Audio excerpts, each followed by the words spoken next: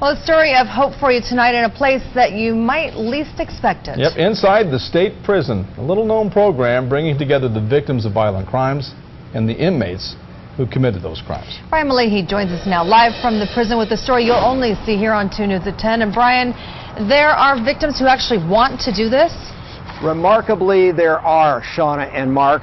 The Department of Corrections tells me there have been only 26 such sessions in the last 10 years, and only conversations surrounding cases of murder, attempted murder, sex crimes. Victims must initiate these dialogues. Inmates must agree before the meetings happen behind the prison wall.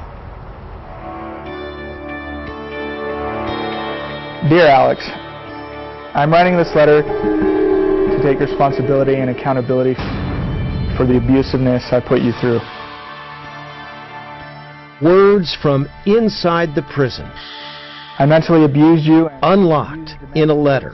When the mental abuse was not working for me, I would have physically abused you. Written by an inmate, one of thousands incarcerated, to 25-year-old Alex Yevgeny Smith.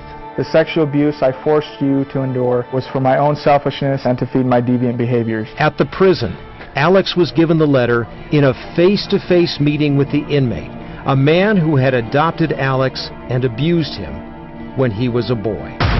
That inmate has now spent years here at the state prison for sex crimes. He agreed to an interview, but out of concerns for his safety, the Department of Corrections did not allow any images of him. I sexually assaulted 3 of the children that we had adopted. Why did you do it? At the time of my life, I was very angry with a lot of things in my past. Alex has been on anger's receiving end. Born in Russia, he says he can remember physical abuse at an orphanage. The first Utah couple who adopted him gave him up. Adopted again, he was physically and sexually abused by the adoptive dad, now inmate. Growing up, Alex played soccer, went fishing, traveled to Disneyland. He smiled in photos, but home was not the happiest place on earth. And he says the abuse only ended when at 13 he reported his adoptive father to police. I'm still amazed sometimes that somebody actually wants to meet with the offender based on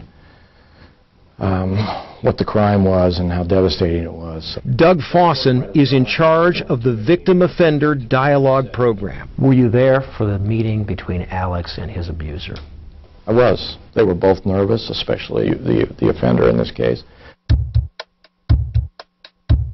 More than a decade after the assaults against Alex, a door opened to an emotional prison meeting between the boy victim turned adult and his perpetrator. So he looked you in the eye and he told you what? I'm sorry for everything that I've done. He didn't deserve a bit of that. I did it for selfish reasons.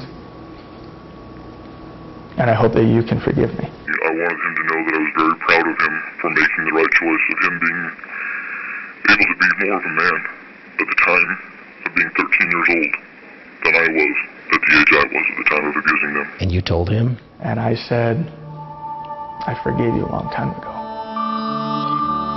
It was, says Alex, and how much hurt and pain I have forced upon you in your life. A breakthrough session. How did the meeting end? I gave him a hug. That was awesome. One of the coolest things. And just being able to, say I love you a lot. And, I don't hold anything against you. I never will. It was a very spiritual experience.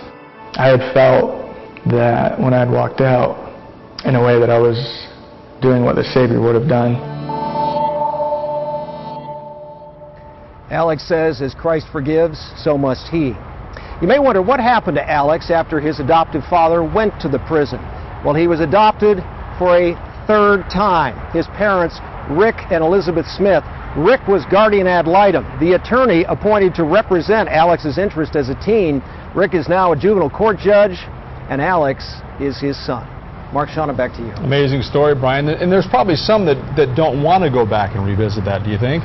That's right. This is not for everybody. The Department of Corrections is very clear about that. It's rare. And there are cases in which they start down the road of arranging one of these meetings. They have a number of meetings beforehand to try to set some ground rules, and it just develops within those sessions that, you know what, getting victim and offender together again is not such a good idea. But it sounds like when it works, it provides an immense amount of closure for the victim. It sure did for this family, and it also did for the inmate. All right, Brian, excellent story. Thanks so much. All right.